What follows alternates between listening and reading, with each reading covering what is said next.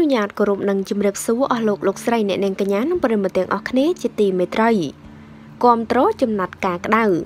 ឧត្តមហ៊ុនជាដាច់ខាតត្រូវចាត់វិធានការលើបុគ្គលឈ្មោះនីណាក់នេះមកដាក់ទោសតាមច្បាប់ឲ្យបានព្រោះប្រមាថជេរឌីលជនជាតិខ្មែរ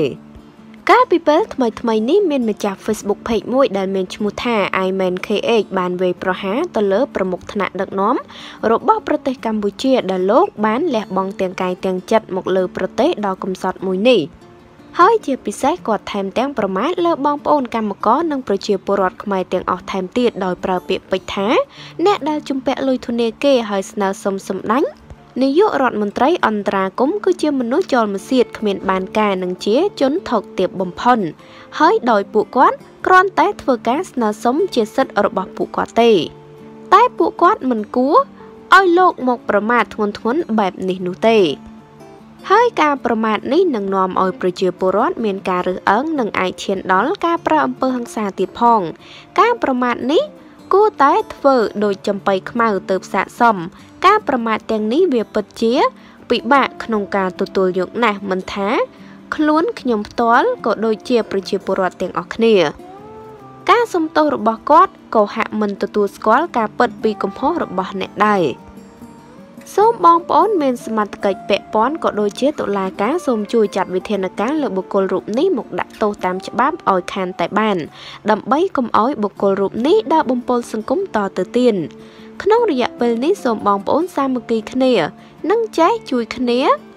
តើបខ្មែររីកចម្រើនស៊ូឡើងបងប្អូនខ្មែរពីខ្ញុំហ៊ុនជាដោយក្តីស្រឡាញ់ចំពោះខ្លឹមសារខាងលើនេះគឺដកស្រង់ទាំងស្រុងចេញពី Facebook page របស់ឯកឧត្តមហ៊ុនជាHC ហ៊ុនជាដើម្បីខ្មែរចាក្រោយពីបុរសម្នាក់ដែលមានឈ្មោះថានីណាបានបង្ហោះសារមួយដែលមើលងាយមើលថោកដល់បងប្អូនខ្មែរយើងជាច្រើន